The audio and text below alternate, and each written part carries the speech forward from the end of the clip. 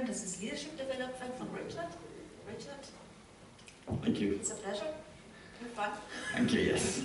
My name is Richard Self. I'm from the University of Derby, and I've been involved in teaching analytics and governance for about 4 years now. I led the development of business analytics in the School of Computing and Maths over the last 3-4 years, and we developed undergraduate and master's degrees. Now, the thing that's unique about our 2 degrees is the emphasis on ethics and governance. Because as I will explain a little bit today, there's an awful lot of things we can do, and we just saw an interesting example just now. But the real question is, should we be doing these? And as current leaders in your field, there are quite a lot of things I think you can do to make the public perception of analytics more acceptable.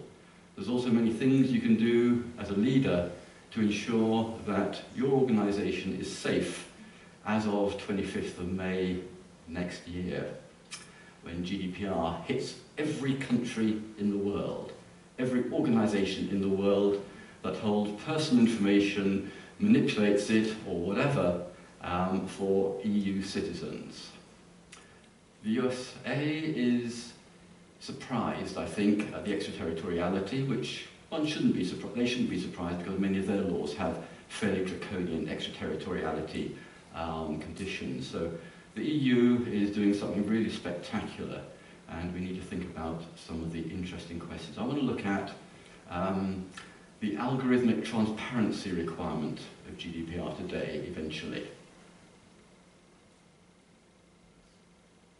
And what I'm going to be covering, starting with leadership aspects, to kind of open up what is leadership, what do we think of as really good leadership, in a way that helps our own staff to really deliver some of the most spectacular things that are both legal and add business value. So we'll be looking at ethics. We'll be looking a little bit at how leaders should be developing the right mindset. And Jonas this morning at the first session, or second session, was talking a bit about how he does that with his own staff within his own group. And then this thing called GDPR. Very, very far-reaching indeed.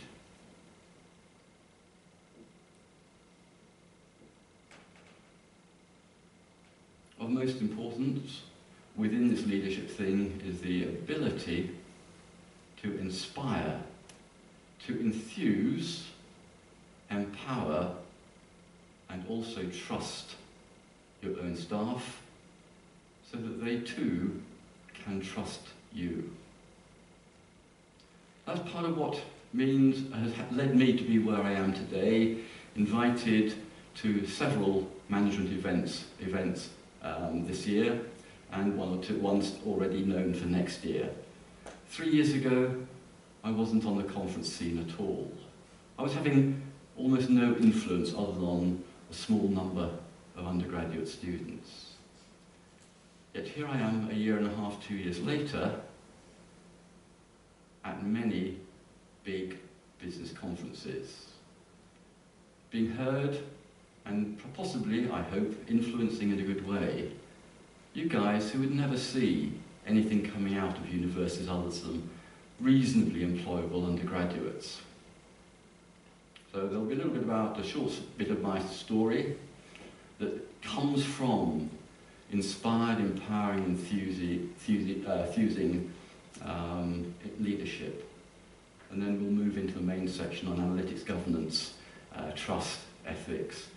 In relation to data, in relation to algorithms, and then a little brief bit as well about big data versus small data. We hear huge amounts about big data, but very little about small data. And then after that, I'll move on to some of the serious consequences of algorithms, algorithmic transparency under GDPR. Starting with approach to leadership and management. Is that what you're doing, trying to herd sheep? Rushing around with these unmanageable things running off in every direction, except where you want them to go? Or are you like that? My sheep know my voice, and they follow me.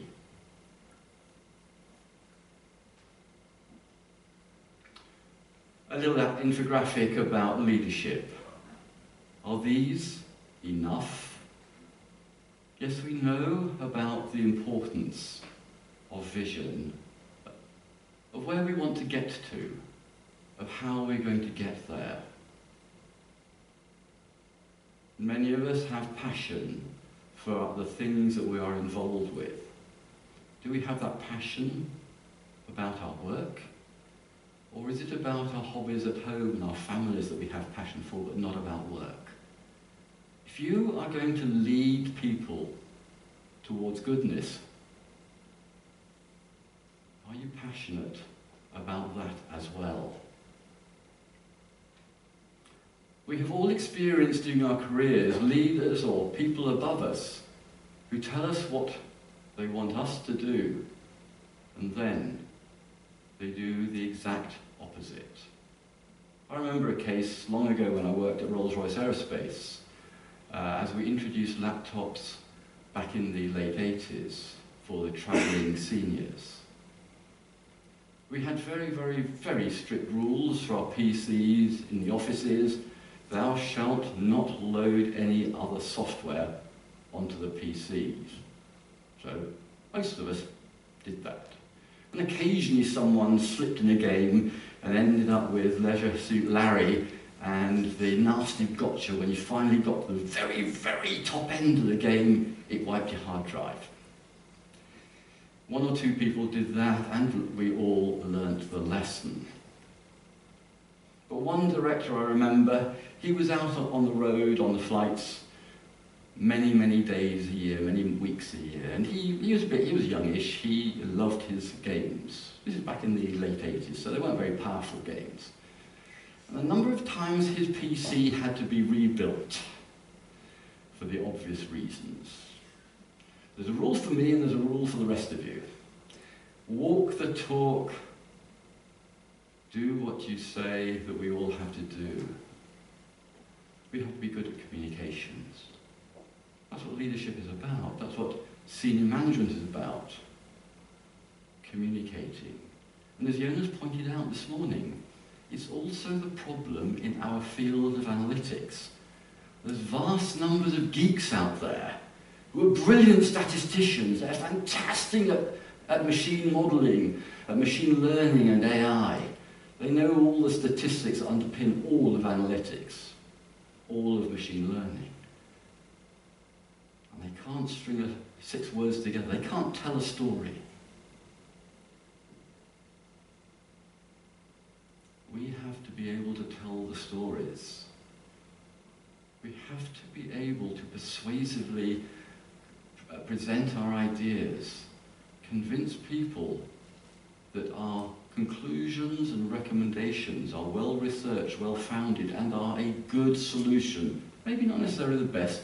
The best is enemy of the good, we remember. But communication is incredibly important. And how often in our career have we failed to understand the message that's being presented, or is presented in a way that doesn't remotely capture our interest?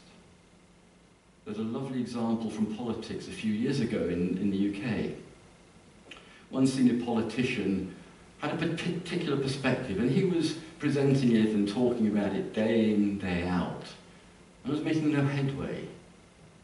The electorate didn't get it. Now, as a communicator, as a politician, he should have known the fundamental of communication. You have to communicate in the thoughts and the language and the feelings of the audience. So if I fail to connect to you today, the failure is not yours, which is what he said. He said it was the problem of the electorate. They didn't understand what he was saying. you don't understand me, if you don't connect to me, if you don't believe me, the failure is not yours, the failure is mine. I'm a communicator. I have the responsibility for communicating in a way that you will understand and appreciate. And then as leaders, yes, we need to have courage. We're going in directions that maybe no one has ever been before. Disrupt our business before others disrupt it for us, as the last presentation said. But then there comes a time when courage becomes too much.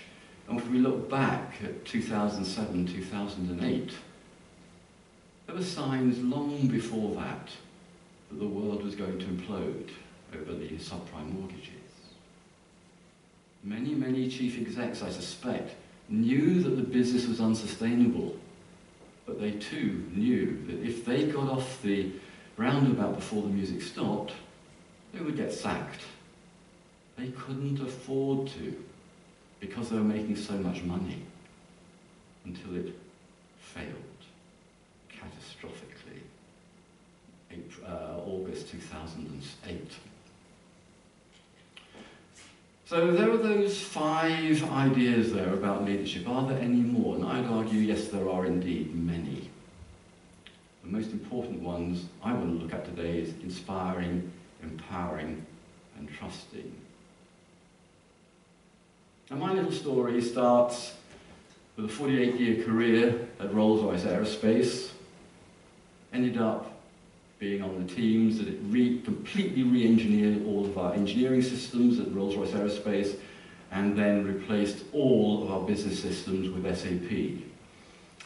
And it started off a bit before that with a very pleasant 3 years at Rolls-Royce at Jesus College, Cambridge, as an undergraduate apprentice of Rolls-Royce. Worked for Rolls-Royce for a long, long time. And now I've been at the University of Derby since 2002 as a senior lecturer. So how did all of that end up with me here in front of you? Well, it all started really about, well, I suppose over the years at university I've been sort of talking to teaching students, interacting with students. Had a spell when I was in and out of Southern Africa, Malawi, Botswana, Zimbabwe, for about 3 or 4 times a year on the Business Masters program. Getting to know a lot of the middle and senior management of the SMEs and so-called big organisations in those countries. Now, I was privileged because I supervised many, or went out and talked to many of the students for their final dissertation project. They were working with the truth. They had to talk about how their companies succeeded or failed, otherwise they weren't going to be able to do good assignments or good dissertations. So I and about 2 other colleagues learnt more about how businesses work in those countries than almost anybody else except those who work there. But in terms of people outside of the country, there are probably very few people who had our experience of how the place really worked. People like the World Bank who wander in, they will never see what's really going on. So I understood a lot about what was making businesses work successfully, less successfully, and some not particularly so at all. And then, about 4 years ago, I started getting involved in LinkedIn and started doing the usual stuff. Basically to make contacts and publicise some of my ideas, but learn from people out there. And then suddenly, in the middle of an away day, I got an invitation to come and speak, because I've been publishing on YouTube all of my lectures and my academic conference presentations. And then it suddenly snowballed. Now I'm invited by about 6 or 8 different event organisers, conference organisers around the UK and Europe to come to do these sort of things. Now this is not normal for academics. Not at all. Most academics live in a rather closed kind of world. They go to the big academic conferences where your track has the 3 presenters plus the chair and maybe 2 or 3 other attendees. And you write your papers for the 3-star academic journals to get all the right ticks in the box and so on. And those papers are seen by academics and by a few researchers and nobody outside. And yet, suddenly, here I am in front of you guys. How did that happen? Well, it was because I had an inspirational leader. He wasn't the usual micromanager who keeps everything tight, who you have to go and ask permission before you even sort of sneeze almost, it seems like, if you look at some of our academic managers. No, this guy was different, completely different. He wanted people out there. He wanted people to understand and know that University of Derby was active in the field now of analytics and governance. And instead of saying, no, of course you can't, that's not going to tick the right boxes for your career, Richard, yeah, get out there, do it, see what happens. How many you want to go to, Richard? Well, just see what comes up. Didn't hurt that management events kind of cover the costs, which is also kind of useful. Now, what it also meant, and another strand of this empowering from this dean, was that he wanted me to think about completely new ways of inspiring the students. So that I wasn't rushing around behind them, managing the students all the time, spending all of my time telling them the fascinating, magical things, at least to me, about the topic areas. And I was encouraged to change the way that I actually interacted with students, the way that I organised my time in front of the students, and the result was really quite spectacular. I no longer teach much of the topic. They can go and learn it. How many of you know SAS or have used SAS? Any of you? Did you go on the base SAS course of 35? Oh, right.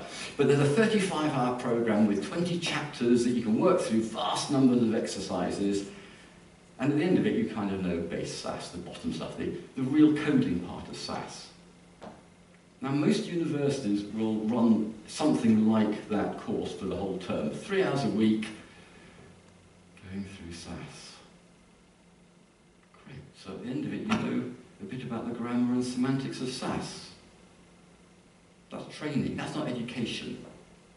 What we do on all of our languages in our analytics program is, here's the teaching material. If we've got it, go learn. If we haven't got it, go find it. Just like when you get a graduate coming in, or maybe you have a placement undergraduate who hasn't actually learned Python yet, you say, go learn Python, it's easy. There's lots of stuff out there. And so that's what we do. I spend all my time guiding and mentoring them, talking to them about the questions that are interesting. In our field, I've been in it now since 1969, before that. In IT, there are no new questions, virtually. The questions have been the same for 35, 40 years. The answers change every day, every week, every month, and they're different in every organisation. If every one of you in your organisations ask yourselves the same question, what is the best analytics environment? Well, it's difficult to say. What are you trying to do? What is the business model that you need to be managing? What is the culture within your organisation? And you will all come up with different approaches, slightly subtly different answers to, okay, someone's going to go for Python. Some of us in certain industries will go for SAS because it has that hard guarantee which you haven't got with open source for certain business critical aspects.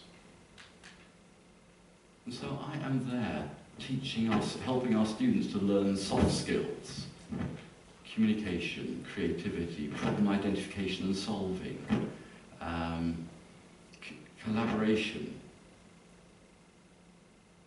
critical thinking, and most importantly, concentrating on telling the story. So in principle, you or Jonas could employ most of the good graduates because they are all capable of telling good stories.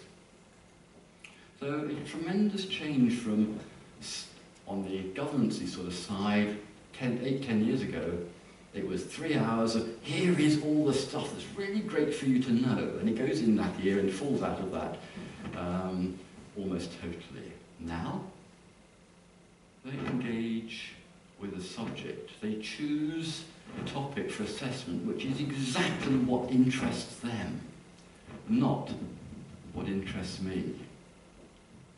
They allowed great freedom as I lead them forward. So leadership is not just at the top, coming down to me and stopping at me. It carries on down to the guys below me, the students who I'm teaching. I'm seen to be one of the more inspiring of the academics, because I've been given that opportunity, the trust to develop things. So moving on now a little bit to the main part. So that's what leadership is, that's how empowering and inspiring and trusting has led me to be here. The challenge for you, of course, is how are you going to, can you do the same thing for the people below you? Now, if we look, certainly under the UK Companies Act 2006 in section 172, there's a very, very interesting paragraph about the responsibilities of the senior executives in an organisation. And these are similar across many, many jurisdictions. Unfortunately, these do not have a legally enforceable capability. These are strong, strong recommendations. There's been some debate about 6 months ago in LinkedIn actually about can these be enforced? Can shareholders or employees take the executives to court? And it's kind of very difficult. This is particularly important for item B, which I'm not going to talk about today, to consider the to consider the interests of the company's employees in decision making. That's actually relevant for IT because we keep developing all these broken systems that only do part of the job and raise the stress levels. If we look at stress over the last 20 odd years, as a result of many of these partial systems that get imposed on people, it's raising stress rather high. And it's kind of an interesting question to me at a governance level. Why are we keeping on imposing systems which don't actually make the life of our employees easier? Why do they always, or almost always, make the life of our employees more difficult? Think about expense claims. It used to be easy. Here was a spreadsheet that's converted all the expenses into sterling, feed it to an admin person with a piece of paper that said, I'm claiming for this, see attached spreadsheet, £100. Today, half an hour later, entering line item by line item. You know, even a hotel bill has to be broken down into 20 line items, day by day, the cost of the room, the taxes, and the 3 meals. You know, it takes about an hour and a half now to do that, when it used to take 10 minutes. That's not helpful. So that's one of the reasons why I think is interesting about that one, but it's unenforceable, sadly. So, likely consequence of a decision in the long term, the desirability of the company maintaining a reputation of high standards of business conduct. Think of Equifax last week. Everybody heard about Equifax last week? 143 million sets of ID lost over a period of about 2 or 3 months. Nobody's entirely sure quite how long it was before they closed the hole. A hole that they knew about 3 months previously, and apparently, possibly, maybe have tried to close it but failed. We're not really sure what the story is yet.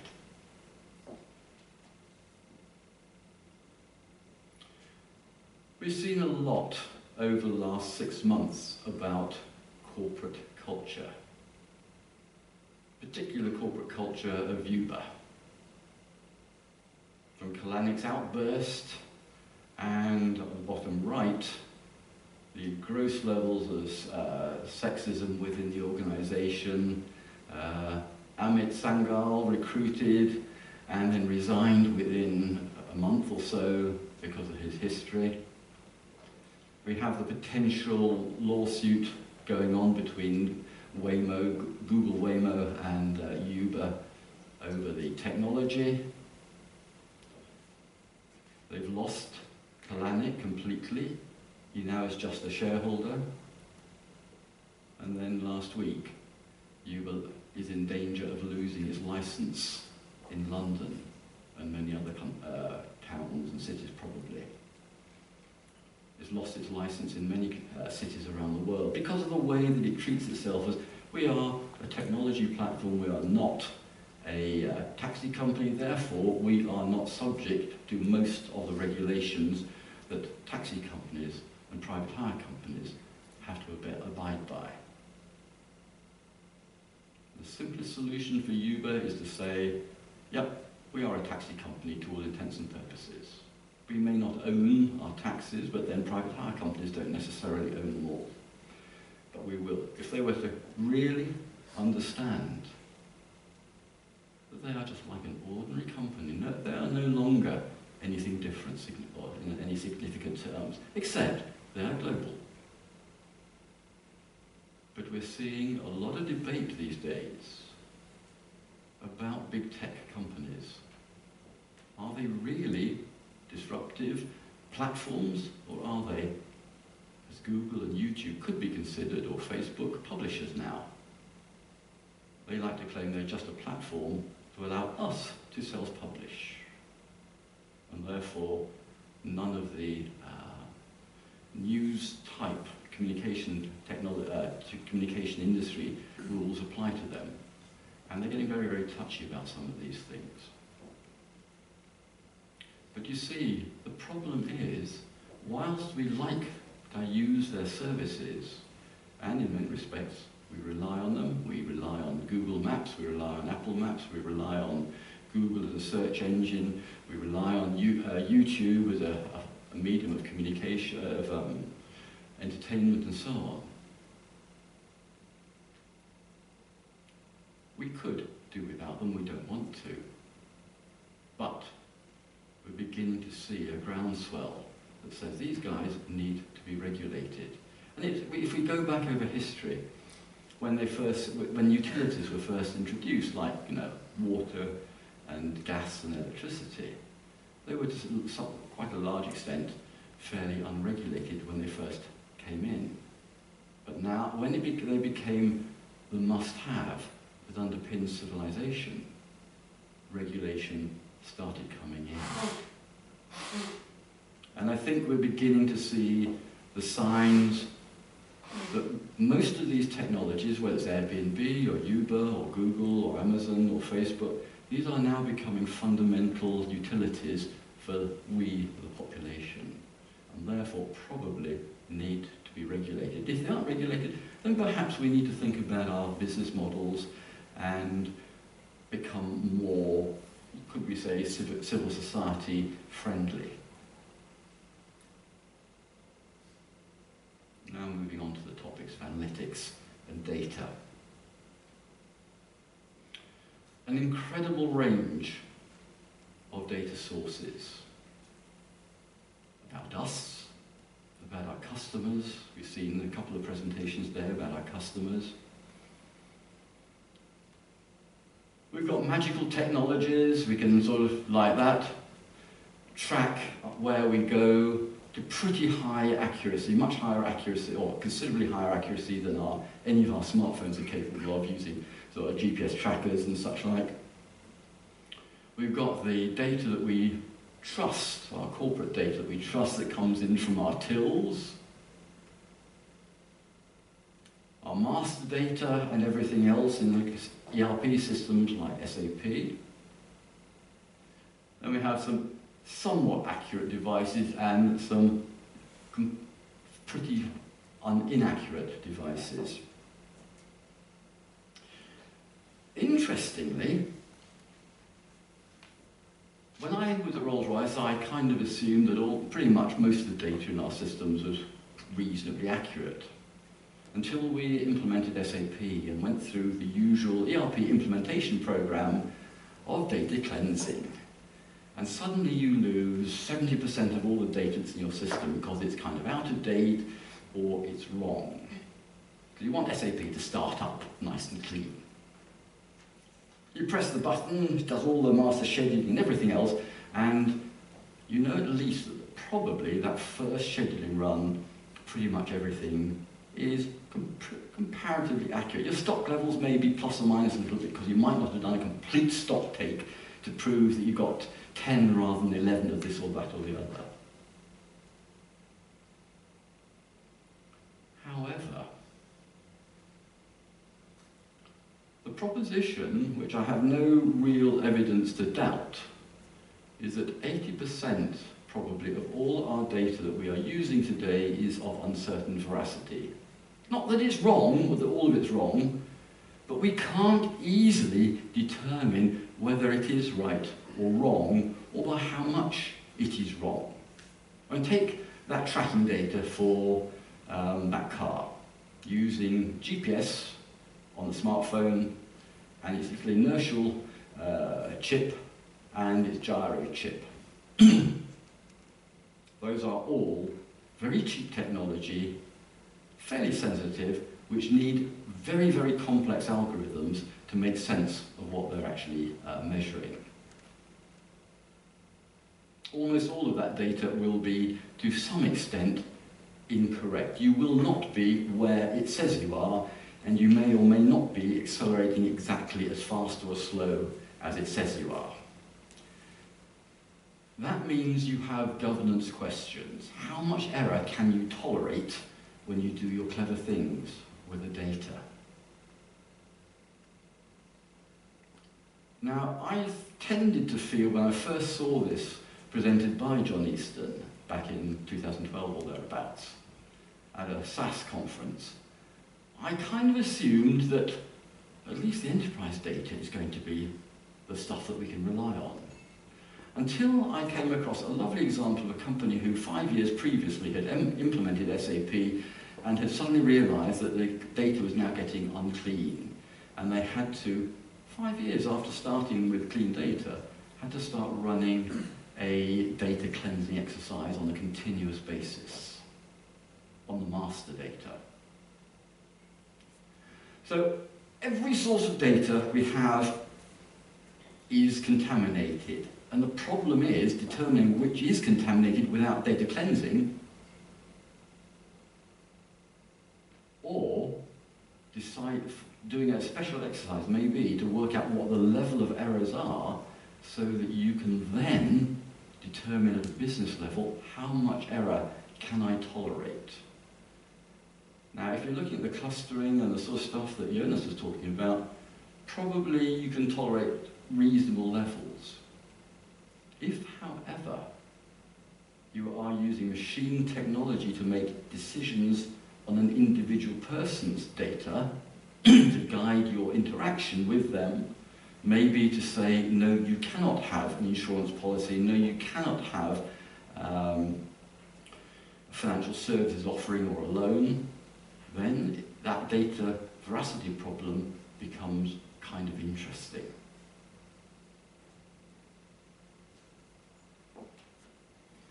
As an example, I've been running with my undergraduate students for the last 3 or 4 years projects at the end during their final year to try and characterize the accuracy of location services on smartphones. And at the beginning we were using them to take location tagged photos, because you can in principle then identify on Google Maps, Google Earth or whatever, exactly where you took that photo from, and then see what the photo recorded as its guess. Now, yesterday, in the evening after I got here, I walked across the bridge and a bit round the park and took a whole load of photos. And only about one of those photos I took outdoors was anywhere near. I was, where the two bits of the river come together at the point, and there's that little statue on the on the path there. Now, I was standing under the tree and took 3 or 4 photos at various directions, and not one of those photos was within 50 to 100 metres of where I was actually standing. That's the accuracy of these little devices, guys. Now, in a good situation, I can get them accurate to within a couple of feet, less than a metre. But not one of the photos I've taken around this bit of Zurich, maybe a couple down by the museum, I'm not sure yet. None of them are within 30 to 50 metres of where I was. Now, when I gave this, that bit of the talk down in Barcelona last year to the ManagementEvents European Retail Summit, the retailers there who were obviously wanting to use location-based marketing were kind of a little bit surprised at how inaccurate their phones are. I've got examples where photos are 1,000 miles in error. It's not very helpful targeting someone, here is your local Starbucks offer, when you're 1,000 miles away. That has consequences. It has reputational consequences. Now, what you would do, once you understand that, is how many times is that going to happen? 1 in 100,000? Can't be bothered. Not relevant. If it's happening, 1 in 20, 1 in 30, and you're 100, 200 metres in error, you kind of begin to start thinking, can we rely on this to not get reputational damage?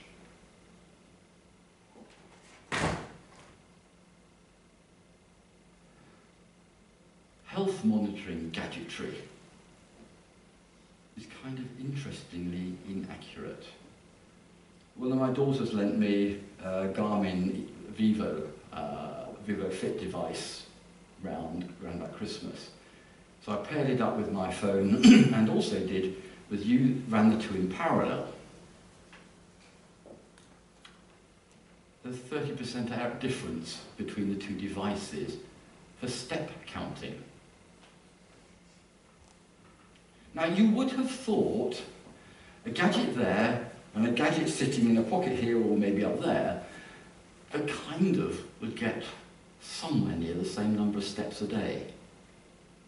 I find it difficult to understand how you can get 30% difference between the two in terms of counting steps.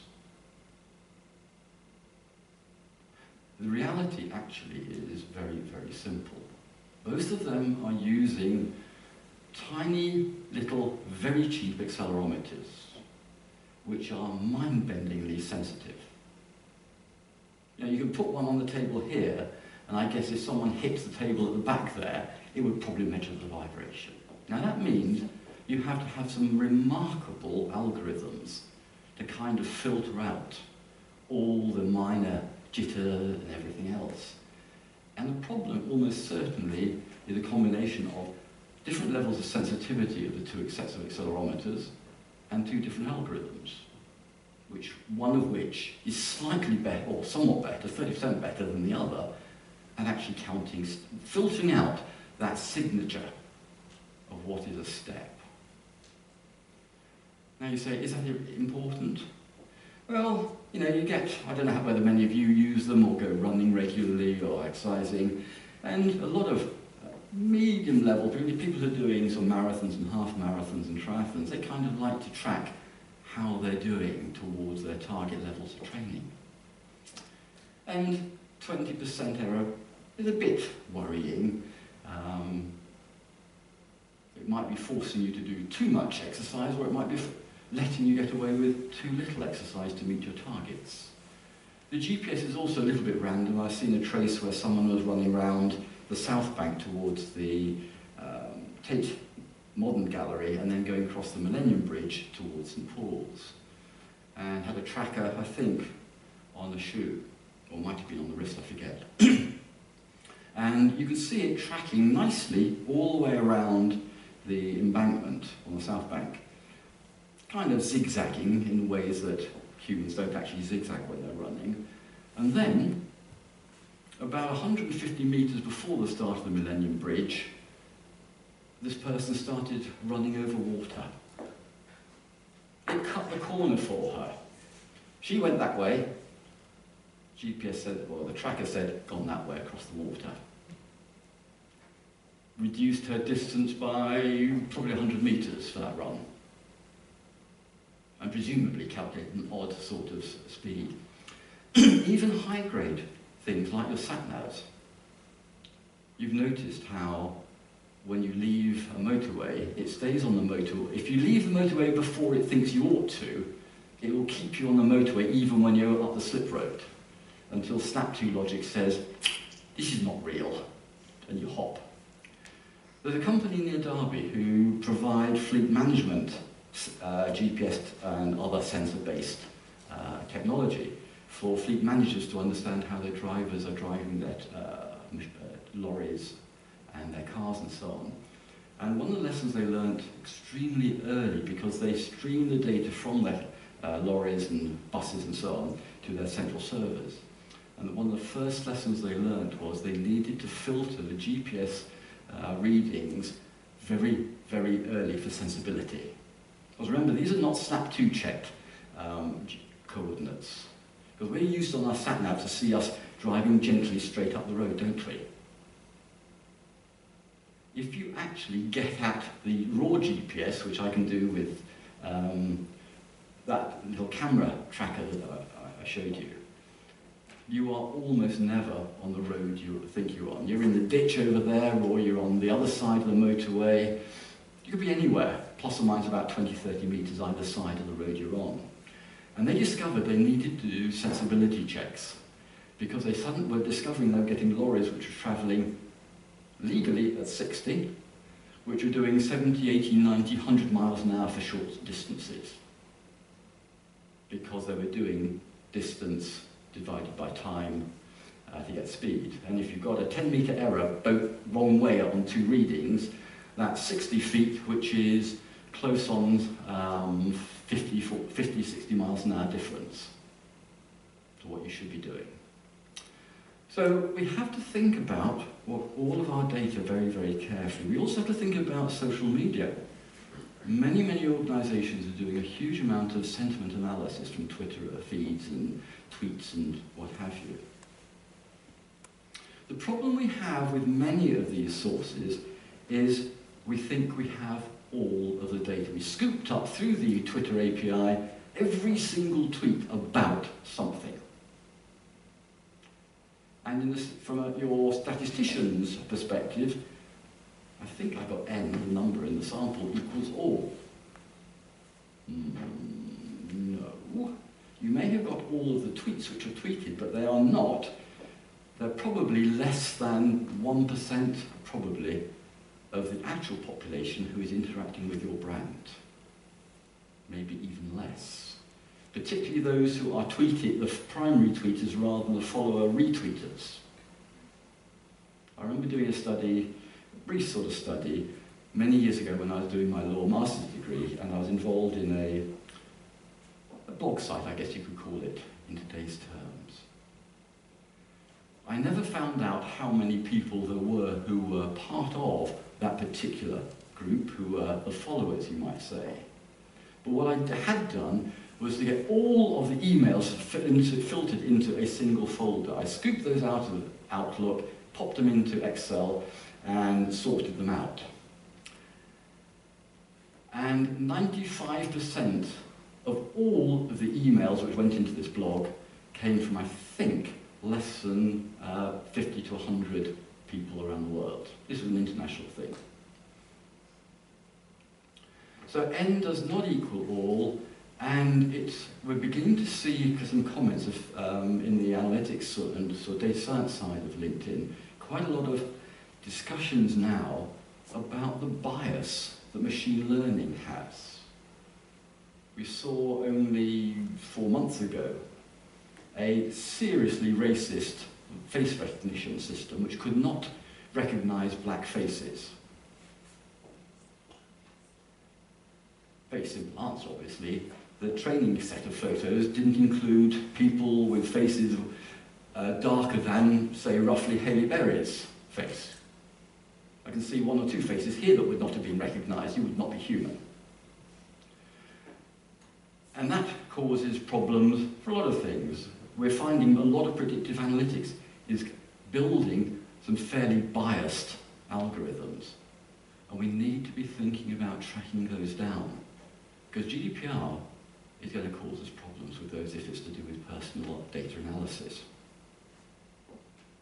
We need to think about our sources of data and our training sets. And yes, if you're an insurance company and you pour all of the last 6 months' transactions through the system, depending on your market share, yes, you've got n equals all for that sample, but it may not be fully representative of the overall market demographics. It may or it may not. We've seen algorithms which were used to do personalised advertising effectively in the US election.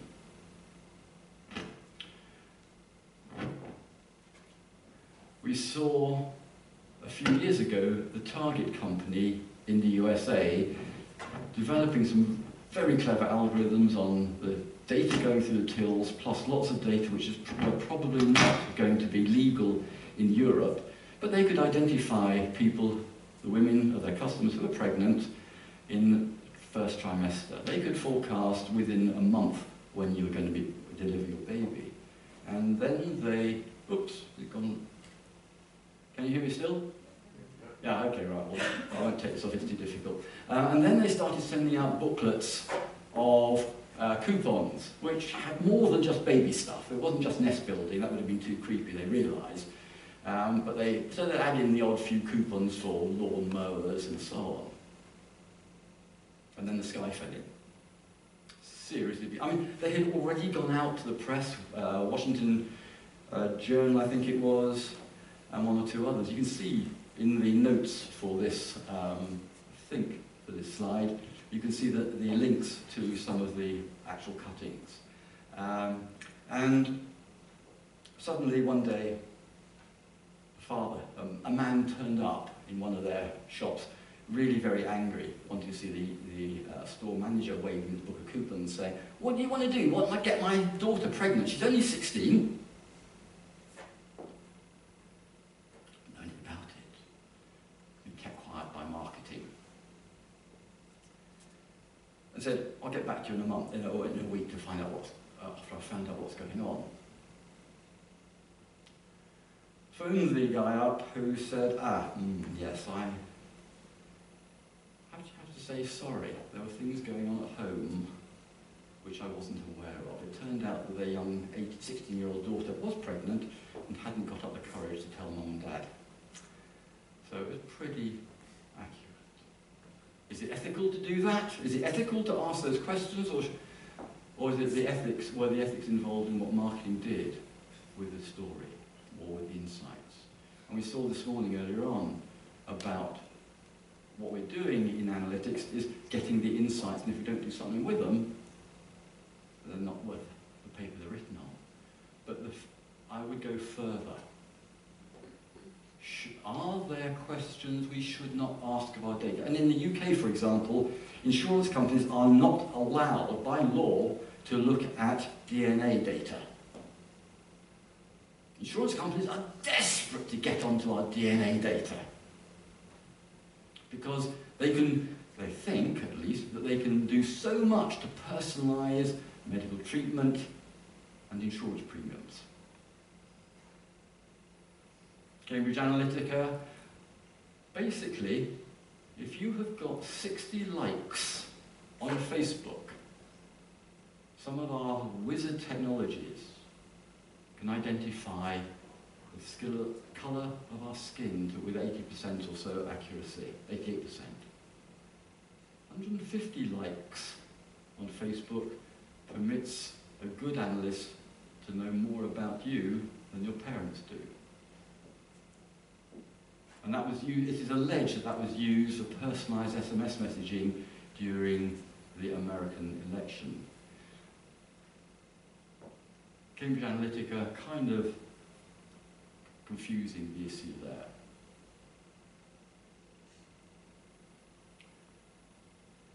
Oh yes, going back to predictives and ethics.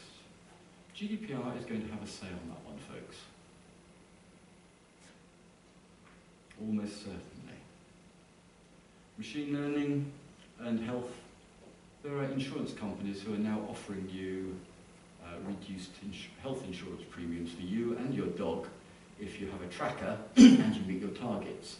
Except for the dog one, required 80 minutes walking, actual 90 minutes walking in a day, measured 5 minutes walking in a day.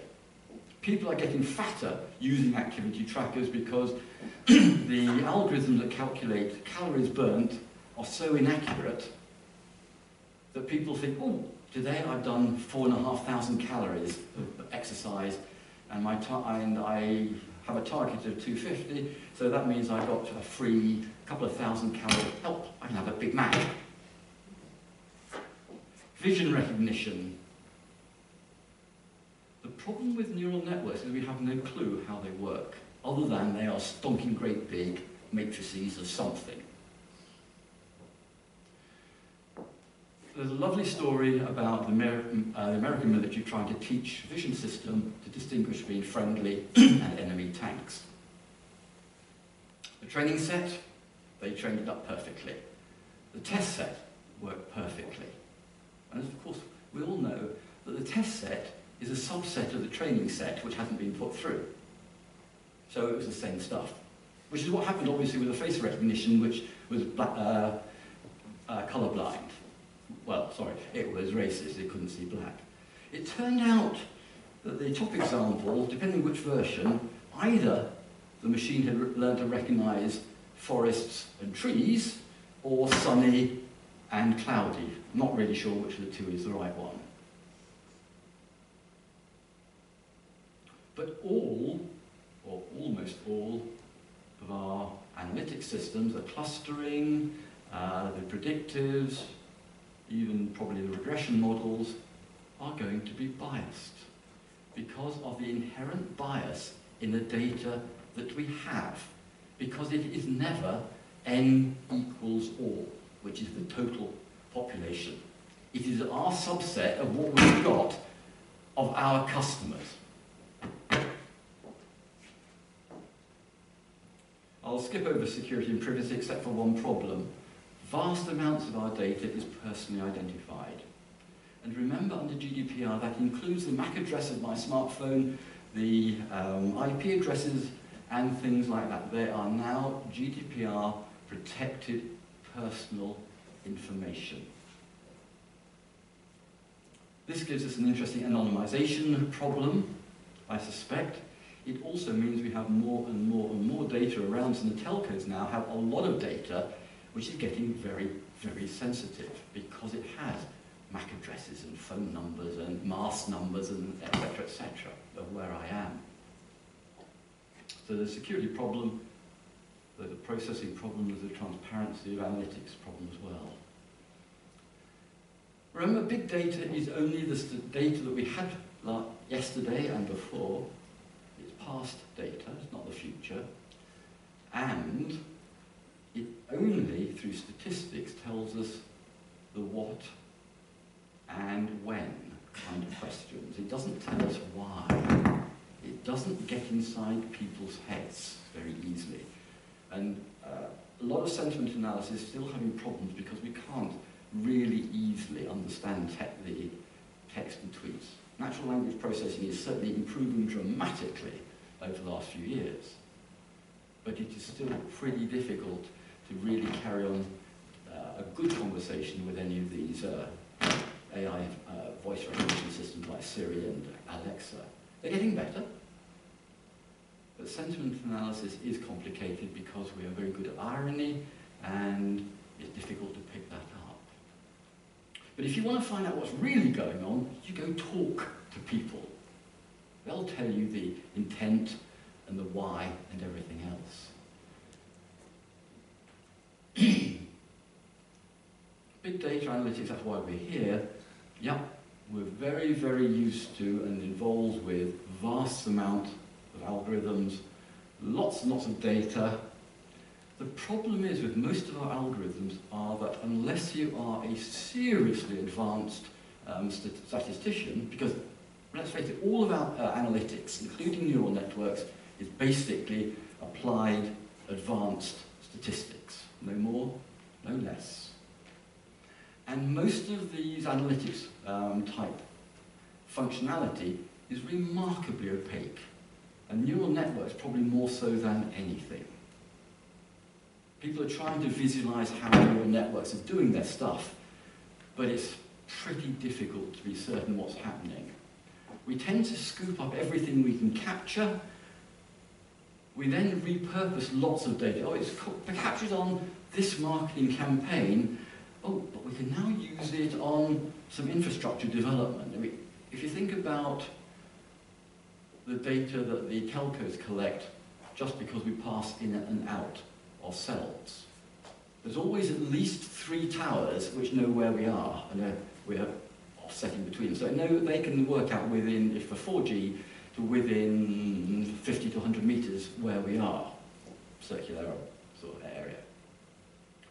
So that's kind of useful if you're doing some infrastructure management. Now they want to make some money out of it, so they're trying to sell, at least at the bulk level, all of this data to people who are doing traffic analysis, designing new bridges, deciding where to put a bridge, where to put bypass. We're repurposing data all of the time.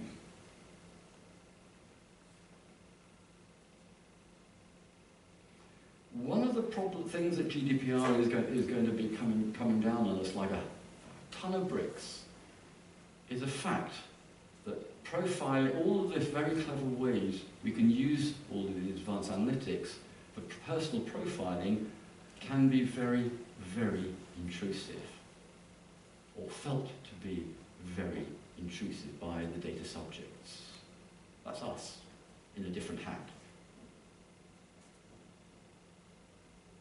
Is it within their reasonable expectations?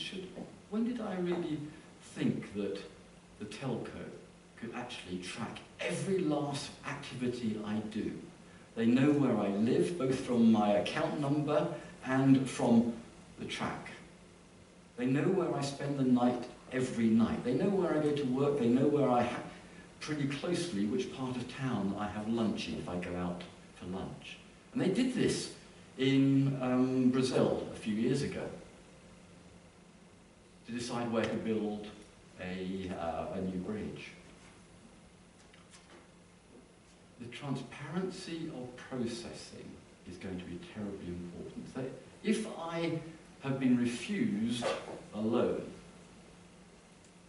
because of my profile, because of some analytics, some machine decision, I have the right under GDPR to go to the company and say, why? Explain to me in very simple terms why your machine has refused me credit. Now it gets more interesting if you also, like I've heard some companies do, every 3 months they will take the last 3 months worth of data and run it through the training algorithms to find out which of the various 20 models they're interested in using is effective on that lot, which might be different from the previous 3 months, by the way, as well, and certainly have different tuning parameters. And if I discover that on Friday, if I'd gone to you on Friday, you would have accepted me, but I actually came to you on Monday after the new training, and you reject me, how are you going to explain that to me in words that I can understand? That's what GDPR transparency of algorithms is all about.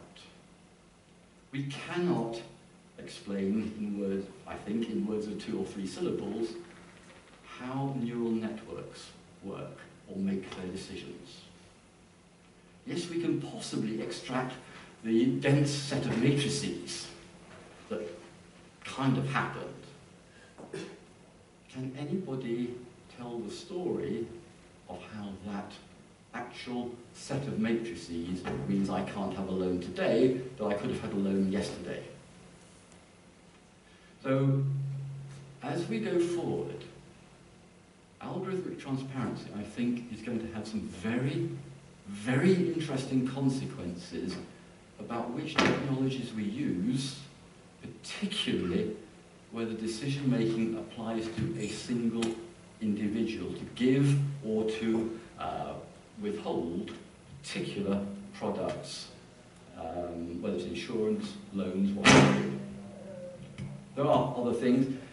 All of the slides are already up on my website. The video, which is just being recorded, will be up on my YouTube channel in about a couple of days' time, and I will post the link through LinkedIn so you can get at it. But there's a PDF of this set of slides in the notes form, so you can see not just the slide but also the text that goes with it, and you can refresh your memory with the video as well. And I encourage, if you find it interesting, share it to those who you think could do with understanding it. So the leadership question is, where are you? Are you going to be leading forward, or are you going to be sort of catching up from behind? Start thinking about algorithmic transparency, ladies and gentlemen. Thank you very much.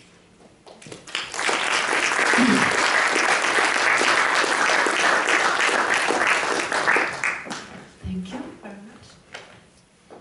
Very inspiring. Thank you. Quite critical. Yeah. But interesting. Any questions, folks, at all? I think we should do it at lunch. Because it's lunchtime. Righty-ho. It's lunchtime, folks, but you can talk to me over lunch or after lunch. Sept.